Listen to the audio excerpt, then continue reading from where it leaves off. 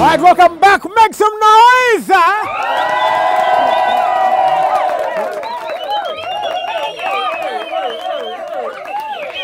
Sema wabebe. Wabebe. Ati wabebe. Wabebe. Mani wabebe. Wabebe. Ay. No, ate? Wewe tunaweza funga show. Hapo sawa. Okay, basi Arsenal wabebe. Wabebe.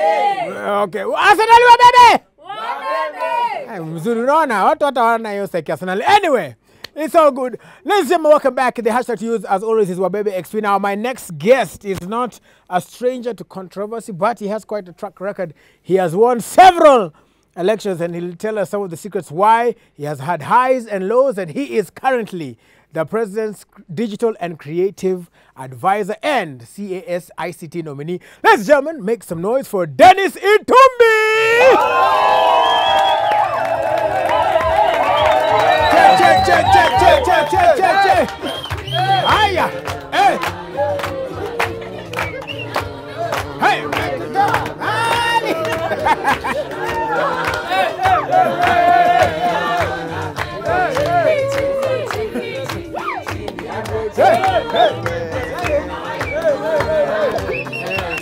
All right.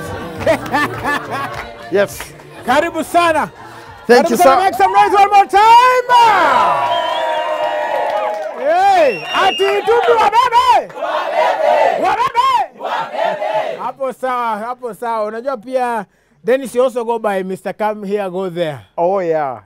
And this is Come Here. This is Come Here. I'll be going there after this. Hapo sawa. Karibu sana. Thank you, sir. Karibu sana.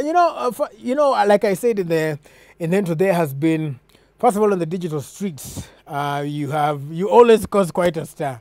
One tweet can get everything going, but that is the now. We want to take it way back to what they say, the beginning. Yeah. Yeah. When was it like? What schools did you go to? How did you grow up? What was the come up like? I grew up in the village, went to village schools. I came to town as an adult coming to college. I remember when I arrived at tea room at the time, I had two options. So I'd been given 1,000 bob from home. We stay in Kirinyaga, and I was coming to South B to Kenya Institute of Mass Communication. So when I got to tea room, I needed to find where my school was, where college was. So first, because I had gone to school, I tried to draw a compass. Yes. But my south beat went straight into a building. Yes. So it was a dead end. Yes. So I used what we used to do for cows, put some saliva on the hand, hit it, and then it showed me the way. It was all the way to Uhuru Park, Gong Road Avenue 2. Yes. I got lost, and then at that point my mom had given me some instructions that don't ask anyone for directions except one, a policeman in uniform, a watchman in uniform, or a woman who is pregnant. So mambo nilikuwa matatu. Mambo ilikuwa matatu hiyo wakati. Sasa pale I did not have any of those three people from where I was. There was nobody who was pregnant. There was no policeman. And there was no watchman. Yes. So I then decided to do what was more obvious. I listened to what those bus conductors were saying and I couldn't understand. So I opted for the easier option. There were no Ubers at the time. So the easy option was to get into a cab. Remember, I had 1,000 shillings. I'd already paid 250 as my transport to Nairobi, and I now paid 200 shillings for my cab to South B. It was a Friday. So when I got to college, it was already 5. And government offices closed. Right. So I had to negotiate my way with those watchmen at the gate there to give me accommodation in that place. That's where I spent my first weekend in Nairobi. So yeah, that's how I got into Nairobi and started life. The accommodation you spent hapo kwa watchman? Kabisa.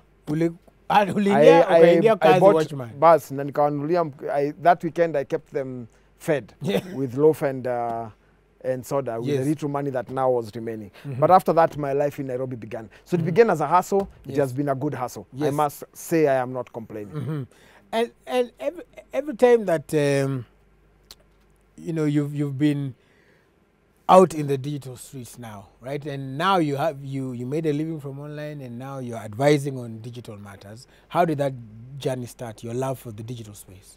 So I started as a journalist, by the way. Okay. I've worked for the People Daily. I've worked for Citizen TV when they were in our bank house, by the way. I've worked for Standard newspapers. I've worked for, after that I moved out a bit and started my own newspapers called The Kenyan. after which I stopped and got into Baraka FM as a Nairobi person. And then I got to the Voice of America as a Nairobi correspondent.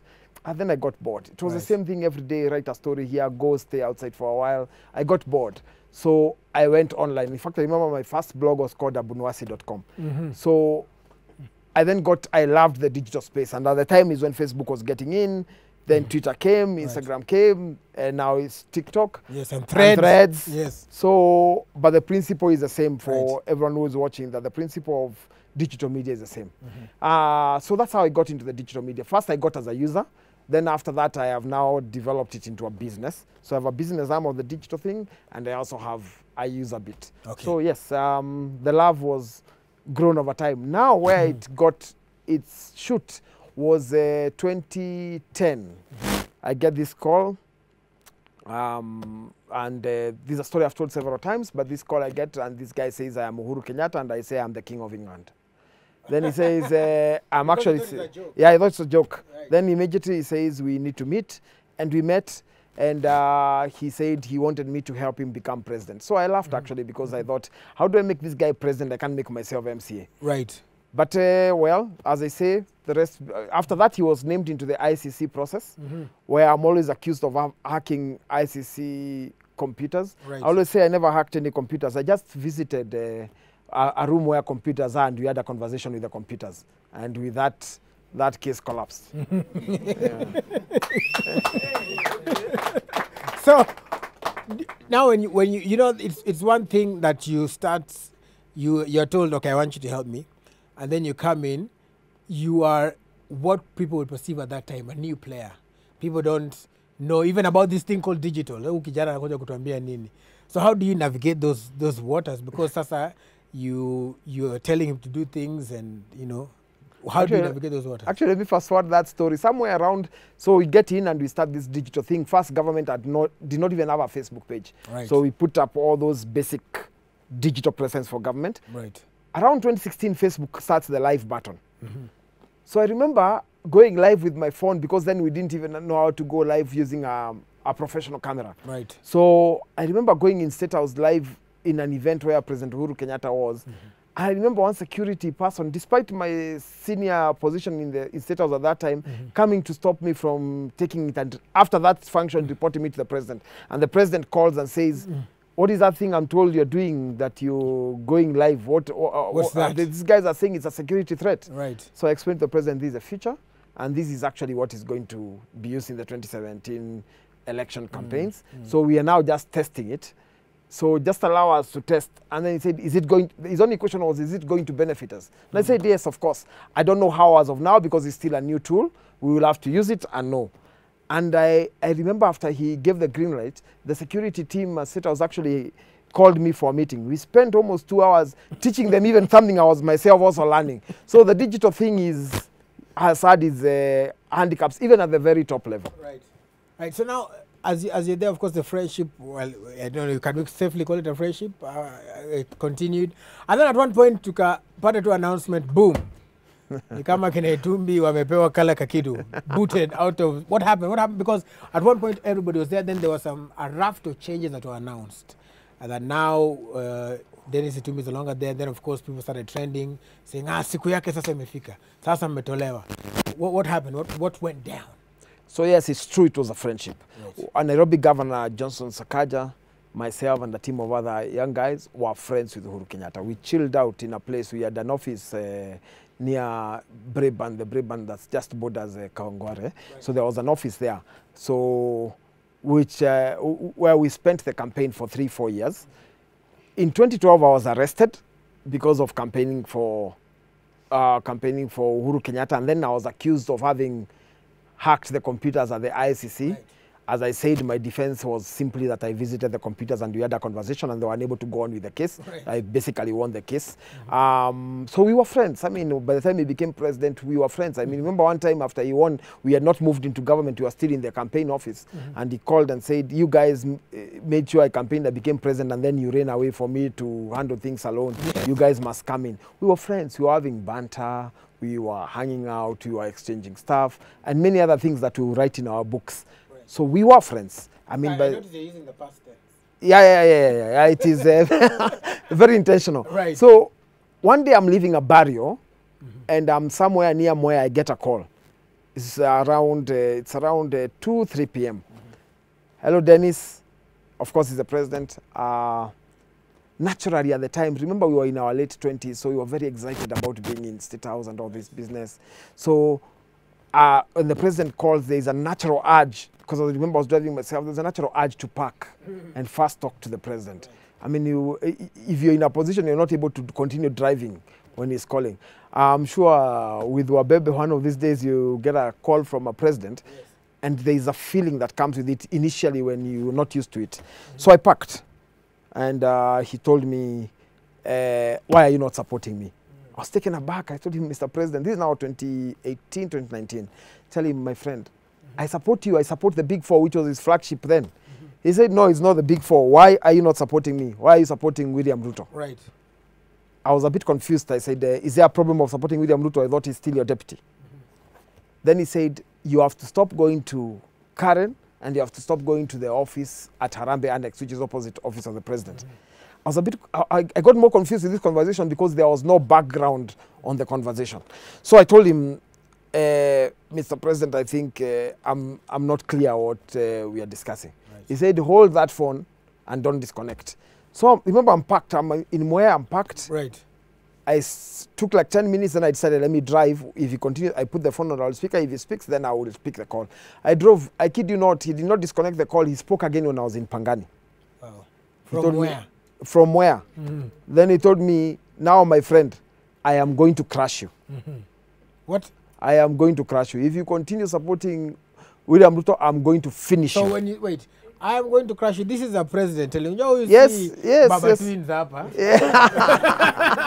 Anakuambia, I am going to crush you. Yes, I'm going to crush you. I'm going to finish you.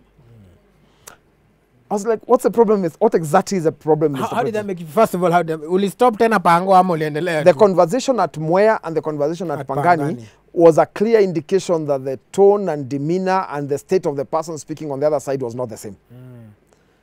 I leave that to your interpretation. Right. So when he started on the phone, I am going to crush you, it felt like, you know, these are president men. Yes. And you see, at the time, I had declined my, I was in a position in State House where I qualified for a driver and I qualified for security. Right. I had resisted because I wanted to keep my life. I didn't want someone hanging out with me. I'm out there trying to chase a girl, and there's some guy there always overlooking me. So I resisted the offer from the president at the time and from the security machinery. And I also felt I had no enemies. But here is now the president saying, I'm going to crush you, I'm going to finish you. In succession, those two words were uttered. So I told him, I think, Mr. President, as from where I sit, I cannot go back on my word on supporting William Ruto. So he repeated the words again. This time now, I've cruised past Ngara and that stuff. I remember walking directly into the then Deputy President's office and told him, what's happening between you and your boss? And he told me, there is nothing, we are okay. It's you guys who are spreading rumors around. My friend, tuko sawa. Yeah, tuko sawa kabisa. It is you guys spreading rumors here, there is nothing. Yes. And indeed even said they had actually spoken with him, with his boss then. Of course, after a few months, it was now clear that there's a divide. There's a divide even for him. Yes. He started thinking that there was clearly a divide. I know the next question would be, what really happened? Right. I have no idea. I think the problem, however, must be my friend Uhuru Kenyatta, because Gachagua was his PA. Right. They are not in talking terms.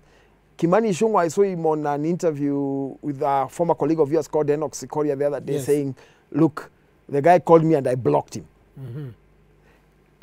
When you look at Dindi Nyoro, who was blasted at Kasarani simply because he said he had done something, he asked for some support for a school he was doing. If you look at everybody who was Uhuru's friend is no longer a friend. Even forget the campaigns. The people who supported him for the 2022 campaigns, including Sabina Chege, Kanini Kega, are no longer with him. Surely. The problem cannot be us. Yes. It must be him. So are you in talking terms with him, you yourself? Like if you call him today? I think the person who stopped communicating was Uhuru Kenyatta. And since he was the president, I am just a guy who is in this town trying to make a living. Right. It is up to him to, if he ever feels that he should ever give a call, it's up to him. I unlike Kimani Ichung'wah, have not blocked him. Right. If he called, I will pick up his call. But I am not desperate for his call. The only thing that I will never do, and it is what I told him at the time when he called, is kneel down before a fellow man. I don't need Uhuru Kenyatta. The right word is I don't give a damn whether he calls me or not.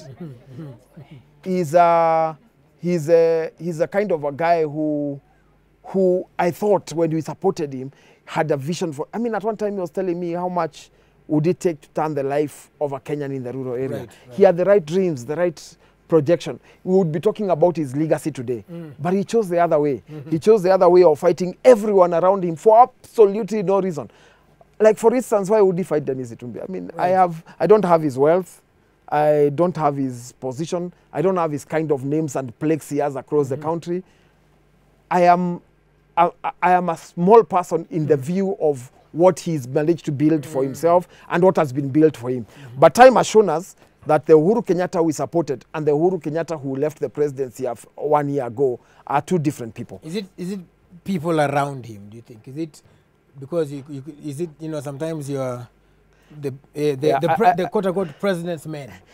I actually have felt that from the time I started understanding politics. I've always had that, you know, when you want to excuse the president, we say the president is not bad, it's the people ni watu wake wako hapo. So I wouldn't blame anyone around him. It is directly on his feet. Okay. A president is a president because he is able to make decisions and he is able to chart a path for everyone and for the country. If he can't chart a path out the people surrounding him and he can't make decisions, then he doesn't deserve the position. Right. So I do not blame anyone around him. Right. It rests on his feet. Okay. It didn't stop there, by the way. So he does that. Then 2019, on my birthday, I learned I've been fired. I was actually having dinner. I learned I've been fired, which is okay because I expected it. In any case, at that time, I was already ready to take the next course, and I was already decided we were going to support William Ruto, and I was convinced I was convinced we were going to beat Uhuru Kenyatta and his people, because we knew what we did for them to win. It was easy to undo that. Right. Then 2019, I get arrested. I was at then, now it's Pronto. I don't know what it was called at the time, but I was having my lunch there with a colleague of mine called Emmanuel Talam. Yes. These guys come in, they say, we are DCI, and my guy, you're under arrest. I don't understand why DCI deploys 40 policemen to arrest a guy who doesn't even own a gun. Right. So I'm arrested by almost 40 guys, and outside there are about 4 Subarus, and they make a scene rushing all over. Then they take me to DCI headquarters. So they give me 3 charges. One, I have forged a letter by a cabinet secretary. Second one, I have distributed the letter. And the third one, which is the most interesting, reprogramming a phone. Now, so I was really interested to know what is reprogramming a phone. So in the details, they say I deleted some messages on my phone. Kwani simu ni ya nani? And why do I have a delete button on my phone if I'm not allowed to delete? How can that be a crime? Anyway, they went to court and I bet them again, and I'm now in court asking for money, and I will win that money. As usual, you know, they do some silly cases. We go to court, we beat them, and we make money, which is a good thing. They can continue arresting us, we will continue making money. Yeah, it's no problem. Yes. So anyway, so after the arrest and the courts were in, he then now, to around 2021 December, I'm preparing to go for Christmas. Mom calls me, they wanted some money at home to prepare for Christmas. So I leave the house. First I go into Akinyozi. My intention was to send her some money to do some shopping. So I go into Akinyozi. As I'm leaving the Kinyozi, these 3 guys approach me and tell me they are policemen. So nilikuwa nimezoea kushikwa. So it didn't matter. So I said, okay, so where are you taking me? But then I noticed in their demeanor, they were not actually policemen because of the way they handled the first few moments. So I decided to shout so that the guys who were shaving me and the guys on a car wash opposite could hear. Because I just told them, just chukueni picha ya gari na muweke Facebook na Twitter. Because I knew it would spread out very fast. Right. So anyway, I get into the car, they blindfold me, they chain my hands and my legs, then they start beating me. They had hammers, they had these nails. They start beating me. Those guys can actually, on working on someone and beating someone, those guys know their job. They beat me, Banambaka. I just couldn't coordinate. Then now they started a narrative, because by then I think Facebook and social media had gone wild. Right. They started a narrative that I have a satellite inside my body that is communicating with the outside world. So they strip me naked. Then they start now making incisions with an attempt to remove this alleged satellite. At this time, I knew I was going to die. I mean, even the conversation in that car were more like, when will you stop supporting William Ruto? You must tell us you're going to stop supporting William Ruto, and you must go on your Facebook. Then they realize I have my phones. So they try to fungua the phones, they can't. So they tell me to fungua. I tell them you have to undo my blindfold because I use... So that I, of course, now they don't want to unfold me because I'll see them. So what do? They throw out the phones. So they continue. It's around 3-ish into the night. I can see we're in traffic because I can hear people bragging. I can hear these guys saying that traffic in the mob sana, but I don't know where I am. So at one point they stop somewhere, and now they bring another. They tell me they're handing over me to another team. So I'm taken by these other guys. They take me to a higher car because I can feel this was a lower car. Now I'm this one to get in. I can see I'm climbing somewhere. They beat me seriously. At one point I pass out. So the next time I wake up, I am in this car squeezed by 3 people. Then there are some guys, and I can hear the radio saying, that guy, you must take him out. You must throw him, you must get him out of that car, and you guys escape. Out here is too hot. You must get him out. And so one guy says, we can't let him out in the condition he is. We need to kill him. What? Then this other guy says, no, I can't be part of So these are people negotiating about your life as you're there. Yeah. Why at that moment, were you praying? What was going on? What was going through your mind? Like, were you... I had accepted death. So I was imagining what people will say in my burial, what probably will come and say my burial. I had given up at that point. I said, let it be. I've done my bit. Life goes on. But I was clear to them that even if you killed Dennis Itumbi, there will be many other Dennis Itumbis, and I will not die a coward, having abandoned my cause and my belief, because I believe that principles are firm and visions are best when, Paul wrote somewhere in a letter in the Bible that, my eyes are on the prize. I am focused. I am running my race. And eventually he said, I have finished the race. I felt in 2022 August that I had actually finished the race of the firm focus that I had. But anyway, they dropped me out at Kasarani, which I knew was Kasarani later. I crawl and walk, a mixture of it towards a roundabout, where one of the guys, remember I'm completely naked, where one of the guys actually recognizes me, stops and says, Dennis, I've seen you, I've seen these things on Twitter. Hey man, what can I do? But he's also very afraid that we are being followed by some unknown guys. But I tell him, we go. Now I see people making a lot of fun, because the first thing I told that guy, mimi nataka Fanta. Because I needed some energy. So this was a very good guy, Makoha. He took me to his place. He got me a shawl, I think a bed cover or something. Then he bought me a Fanta. Then he asked me, which hospital do I take him to? I told him I can't choose a hospital. Take me to the nearest one. So he took me to Neema Hospital, which is, I came to learn later, is next to Kasarani Stadium. Then from there I transferred to Nairobi West Hospital, where I stayed for a few months. And I spent 4-5 months healing. They beat me everywhere with the hope that they had destroyed me everywhere. But as I speak to you today, because there's a God in heaven, I am healed everywhere. Yeah? So the strategy of the kidnap failed. And then after that, it was now passion multiplied. I campaigned like I have never campaigned before. I went to places I've never been to. I redid our strategies. We delivered the presidency, which is now President William Ruto. And President William Ruto came to see me in hospital, and we had a chat. And he also couldn't believe that our politics had gotten to the point where if you disagree with ideas, you go physical. And they didn't send me one man. Probably if they had sent me one man, I would have fought a bit. Send me over these first 4 men, and then the others who they handed me over another 4. Then me 8 men, there's no way I was going to fight. But we won the battle. They won the fight, we won the battle. Now, I mean, first of all, well, I guess we can say we are glad you are here. Because of, it's unfortunate that politics would get that area. There are some people here who have a question about twins will help. I don't know where the microphone is. It's okay, we'll organize that for them to come. But also now when it comes to, the dressing, we've seen Sikuizu Nangara Kaunda, President Nangara Kaunda. But most people always notice your bracelet. What's the story about the bracelets? Because Aukwangi na the same. So, yes, this particular is actually a new addition. There's a guy called Martin. Yes. Of Digital Vision. I think he went to Nigeria, South Africa, and someone handed over.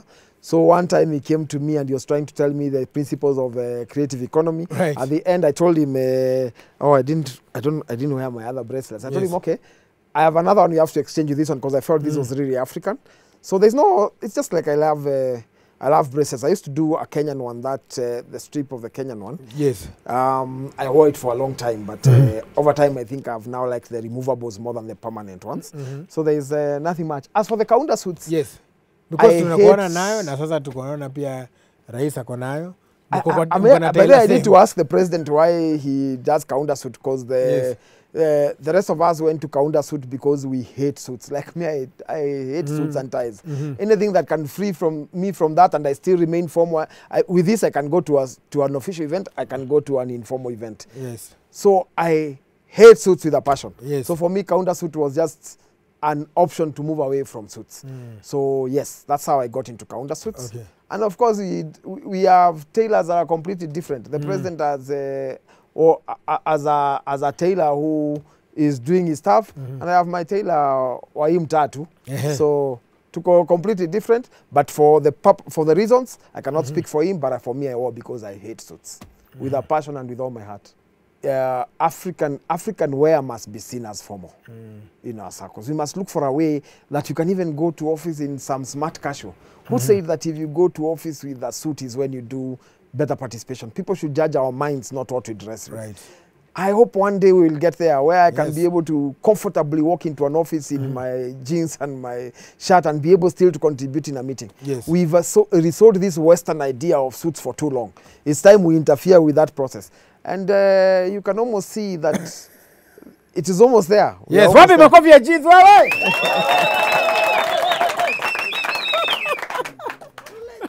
Okay, well, I guess you can ask a question and then I'll relay, because I don't know, we don't probably have the show. What's your question? Because you have a microphone, yes. Hi. Hello. I'm Chelsea Olesi, and I have a question. So, how do you win elections? What do you do? What do you do? Yes, to Chelsea win Olesi, how do you win elections? You said I think 3 now, right? Yeah. Yes, 3. Like, how do you win elections? What's the strategy? Not I know there's a book called How to Win Elections in Africa, but how does Dennis Itumbi do it? So I've been fast fortunate to be in national elections that we have won. But before that, I was also in student elections. I lost 1, I won 2. And even after that, I've done elections outside Kenya, which countries I won't mention for now, because now I'm in government to create a diplomatic issue. Yes. But even those ones we won. So how do you win elections? Research, commitment, and a plan. When you vie for women rep, where do you come from? Which county? Vie for women rep, I'll offer my free services for you and you will win.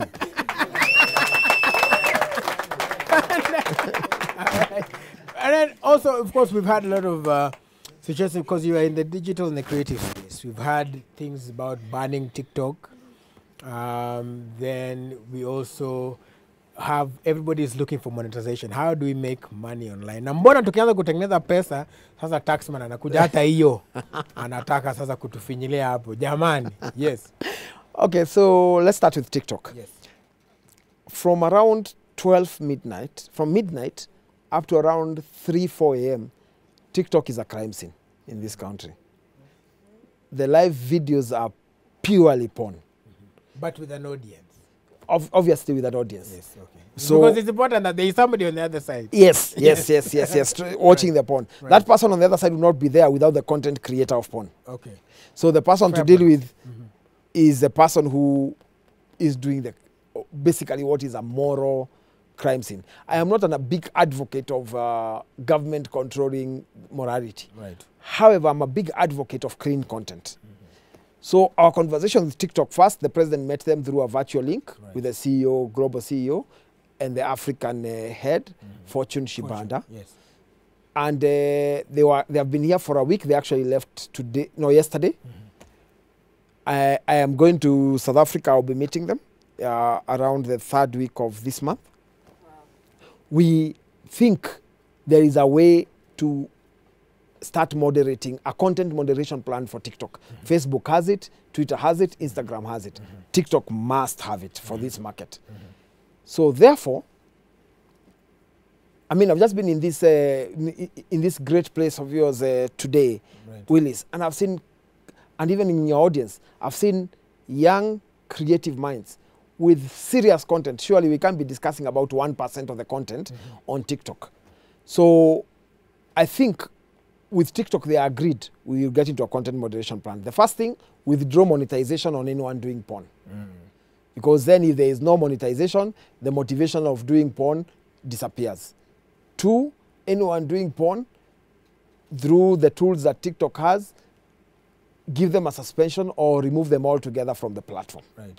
That way, that platform starts becoming a clean platform for our youth and even for us who are content consumers.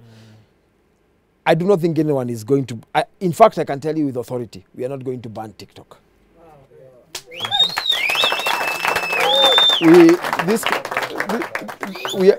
We have better things to do. Yeah. We have this country...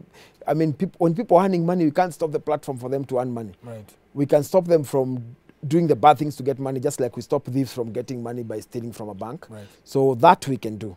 But we need to improve. In fact, we have agreed with TikTok to roll out a national training program so that people, because the monetization here is at 100% for TikTok. In fact, it's the only platform with 100% monetization.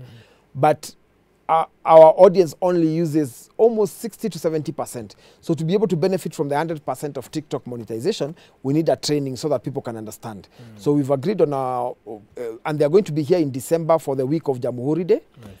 And they are going to be rolling out a national TikTok master class for the entire country. So I think we are good with TikTok and we are going towards there. Right. I know there is a petition in Parliament by a gentleman called Bob Dollo, who I know too well. The process will continue. Parliament will make its decisions. And I urge your audience and TikTok users to make sure their memorandum and voices are heard in Parliament. I will also look for an opportunity to appear there. I have very strong views about it. So but from a government perspective, we are not banning TikTok. Right. Your second issue is on monetization and how to make money. Since the president got into power in December last year, we negotiated with Facebook that is not doing monetization. We've pushed them too hard that in April this year they have picked 25 creatives on a pilot program for monetization. So finally on Facebook, after a very long fight, we are almost there on monetization. And remember, Facebook is the biggest platform in the world and the biggest in Kenya. Almost 6 times what Twitter is and 4 times what Instagram is in terms of size. So if you monetize Facebook, people will see incomes bigger than what they are seeing right now. So we are almost there with Facebook and Instagram. Right. WhatsApp has started WhatsApp channels. They are already on pilot. They should be through in a few. So there is also money coming there. Then now TikTok, which we are doing what we must do. Yeah. And what's the government doing so that they can make money from this digital training? Yes. And pushing those platforms to increase. Okay. Then also importantly, 10% of government advertising, the president has already declared, should go to these digital platforms. Because you see, like YouTube, you will only make money up to some point because of how Kenya advertises on those platforms. So by increasing government advertising, you're increasing the share for content creators to make money there. Digital tax. If you earn an income, you must pay tax. Hata Yesu alisema to give, you give. Yes, give to Zakayo. What belongs to Caesar. Na Zakayo hatuna shida. Bora tu Yesu akifika aseme tushuke kwa mti tukakule lunch, tuko sawa. Tuko sawa. Tuko tu sawa. Okay. So digital tax, if you earn, you must earn. What was wrong was 15% withholding tax. Because if you're an engineer, a journalist, a lawyer, if you work with government, withholding tax is 5%. Why should it be different for content creators? Right. When we put the case to the president, he listened and agreed with us to bring, and Parliament also agreed to bring down to 5%. 5% of what? Right. There's a digital content tax of 1.5% of the income that you get. Okay. This withholding tax is not money that goes to government. It's money that we hold until your income is in, so that it's deductible from your income. Okay. So this 1.5%, by the way, the OECD countries were here in March, and we promised to remove it if they agree. Because you see, UK has a digital tax, India has a digital tax, Italy has a digital tax, Australia has a digital tax, but we need an agreement on how much is that digital tax. Okay. And is it double?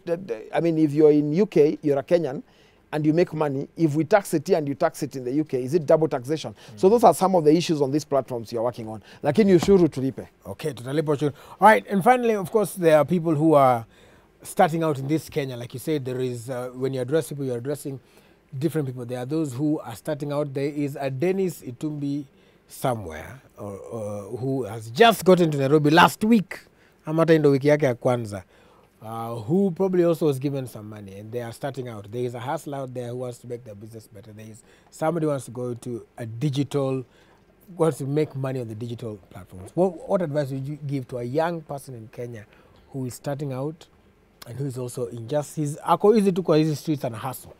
Yeah. Well, just before I answer that, let me address two gentlemen. Yes. One is called Fred Okengo Matiang'i. Yes. And another one is called Kibicho. Yes. I forgive you guys. Keeping bitterness within ourselves about what you did will be wrong. But the fact that we forgive you does not mean you will not account for the other things that you did. So we'll meet on the other things you did. We'll meet Ukombele somewhere. Yes. Because I rarely give up on some things. So I know for some of them, we'll meet Ukombele somewhere and they will have to explain. Okay. Now let me answer your question to the guy who wants to make money online.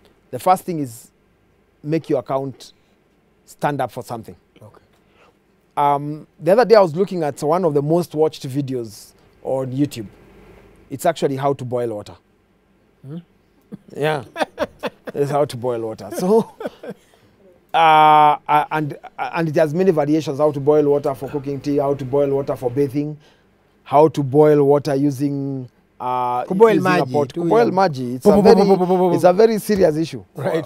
On YouTube, just go look at the views, you'll be shocked. One of those videos I think has 1 billion views. How to boil water. So, have content. We have too much unexplored content. Some people are sitting somewhere, they don't know how to grow a macadamia tree. They don't know how you plant maize for it to become corn. So how you plant, how you pick tea. Go for authentic, standout content. Don't all dance. I mean, dancing is good, but don't go dance when you're doing something. It gives you the content and it gives you a niche that then becomes easy for people to follow up.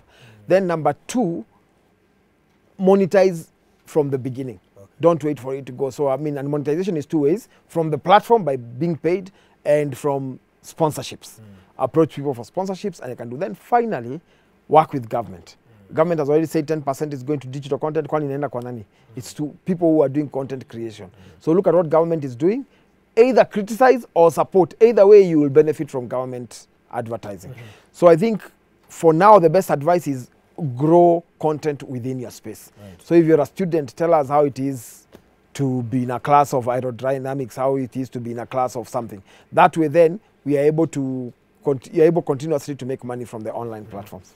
All right, well, asante sana, Dennis Itumbi. Definitely a lot more to talk about in this digital and creative space. We'll definitely invite you back here again. Na pia tutaenda on the road soon, so tutakuinvite pia ukuja hapo ndani.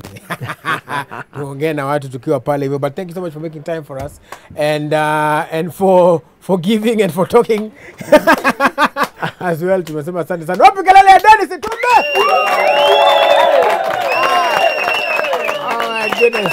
Wow. Well, remember the hashtag to use is WABEBE EXP. That is WABEBE EXP.